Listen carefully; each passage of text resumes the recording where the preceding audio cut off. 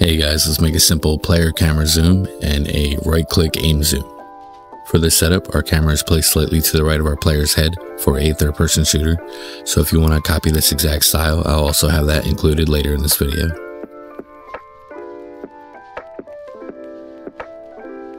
Let's start with our aim. Since this part's really simple, we just need to make a new input action for our right click. So open your content browser, go to wherever you have your inputs. In the default template, it's here in input actions, and you're gonna right click, scroll down to input and create a new input action. Name this IA aim and then add this to your input mapping. So we're gonna add a new action mapping, select our aim and set this to your right mouse click.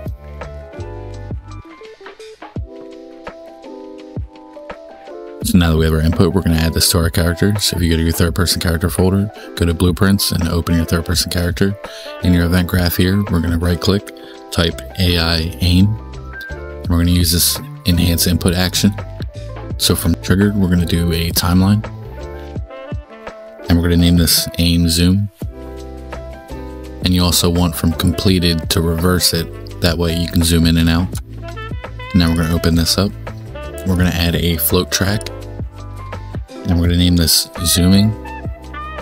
And now we can right click, add a new key. And our first key is going to be 0, 0. Set this back to the beginning. And we're going to add a new key and make this 0.2 and 1. So it's going to create this even line here. But to make it smooth, we're going to right click this and set this to auto. And right click our first key and set that to auto. So now you'll have this curved line here. And if you click this here, you can view it better. And now we can compile, save, go back to our event graph.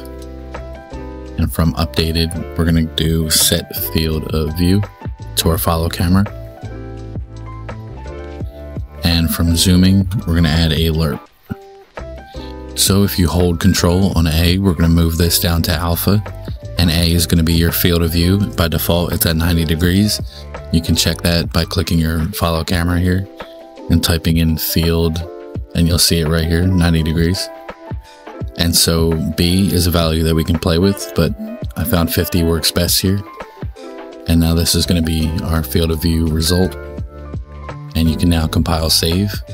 Now we're going to go back to our level and test this.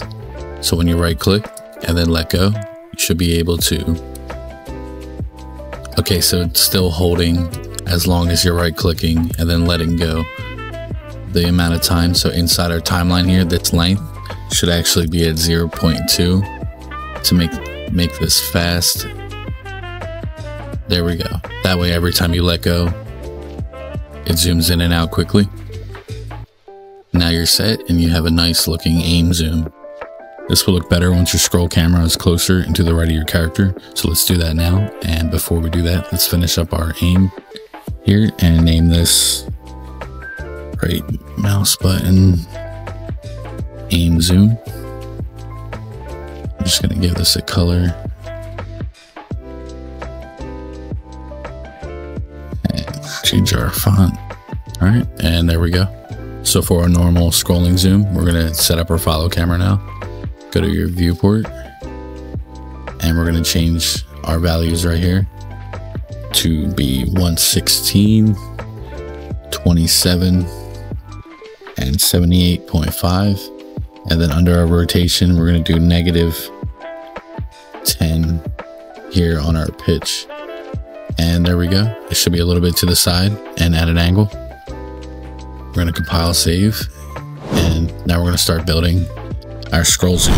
So instead of using a enhance input for our mouse scroll, we're going to use mouse wheel axis.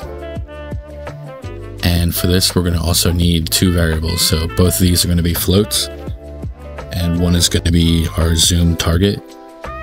And our next one is going to be our zoom start. So we're going to compile up here at the top. So now we can put in our values on the right. So for our zoom start, we're going to have this at 15.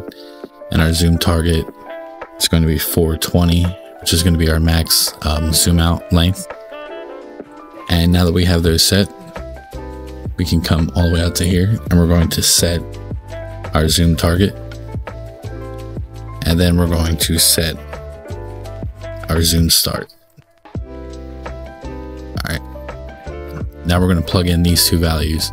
So I gave some space here so we can make these. So from here, we're going to do multiply.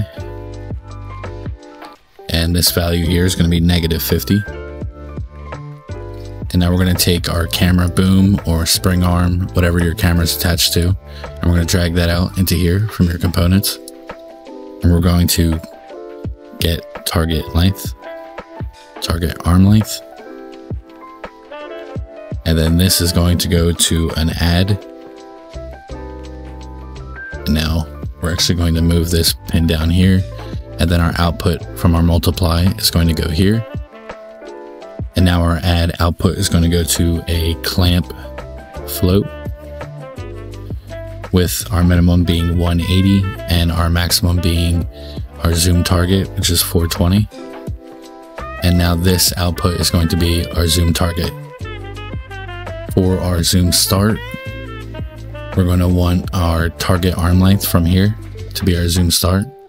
You can double click to make this a little more organized. And now we can do our timeline. So we're going to add our timeline. We're going to name this zooming. And now we can open this up. We're going to add a flow track just like before. And this, we're going to name this zooming. And you want to do our length to 0.2 so we don't forget that like before. And now we're going to add our first key. Same thing, we're going to do 0, 0. And then our second key is going to be 0.1 and 0.7. And just like before as well, we're going to right click this and set this to auto and set this to auto. And then we'll have our smooth line here. So we're going to compile, save, go back to our graph. And now our zooming is going to go to a lerp with our zoom start and target outputs all meeting together here. And now we're going to set the target arm length. And for that, we need to grab our arm length from our camera boom over here. So we're going to do set target arm length. And this we can organize, throw this up here.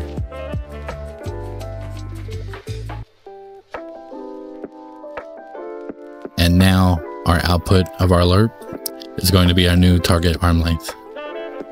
And we're just going to plug in our update from our timeline. And this is going to be our zoom. So we're going to compile, save, and throw a comment on this to be mouse wheel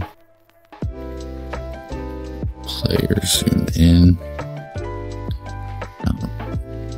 Just going to grab the same color from here.